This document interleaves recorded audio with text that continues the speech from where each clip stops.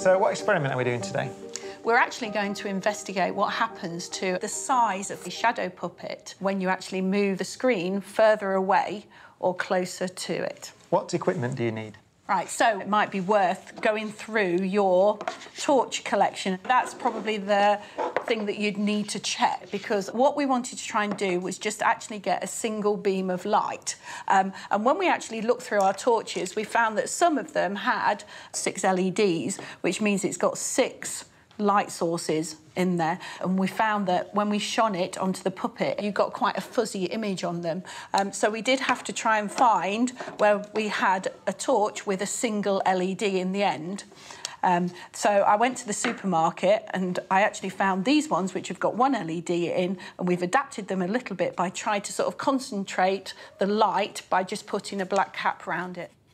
And then, although we have sort of like puppets that are already made, the children love making their own, and of course it actually makes it their own investigation then. So we've got bits of card, and we've got lollipop sticks, and of course a lot of the other things are just in a classroom anyway. We've got our rulers and we've got whiteboards here, because one of the good things about actually doing it on a whiteboard is that you can use a whiteboard pen and the children can mark the top and the bottom of the shadow. Like and as long as each time they do the same markings... And they go, yeah, to a particular place on the shape. Then they can actually take the whiteboard, place it on the table and then measure to the nearest millimetre. Yeah, although not with my marking. It's not quite as... Yeah. It's not bad. Now, I know that not every class has a whiteboard, but I suppose you could actually use a plain piece of card, and as long as you knew which the markings were, you could still measure it. Mark them in different colours or something. Using different colours would work.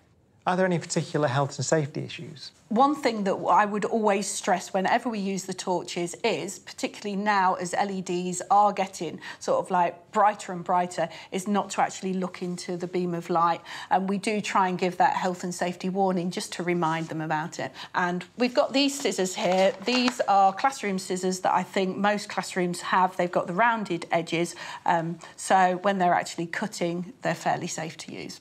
And what are the teaching points that will come out of this experiment? For children to discover for themselves that the light is travelling in straight lines. So you learn that because the shape doesn't change? Yes. So it's always the same shape?